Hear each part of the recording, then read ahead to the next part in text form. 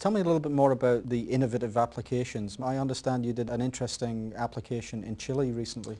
Right. Now, in the Chilean scenario, what we did was to integrate a device from a company called Magtech.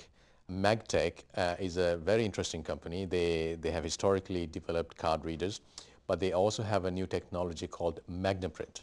And MagnaPrint is a technology that allows a card to be identified with a sort of a fingerprint of the card. In other words, if I took a bank card and copied the magnetic data from the mag stripe, then that data would get copied from one card to another card, and just by looking at the data alone, I can't tell whether that is the original card or the copied card. But MagnaPrint is a technology that allows the actual mag stripe to be identified using technology from Magtech.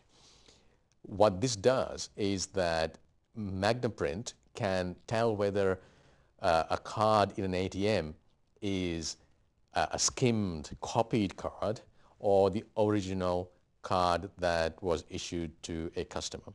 Now, the amazing thing about this is, of course, that after having deployed this technology, and by the way, it was a world first, had never been done before, after this technology was deployed at BCI Chile, the amount of fraud went down to zero.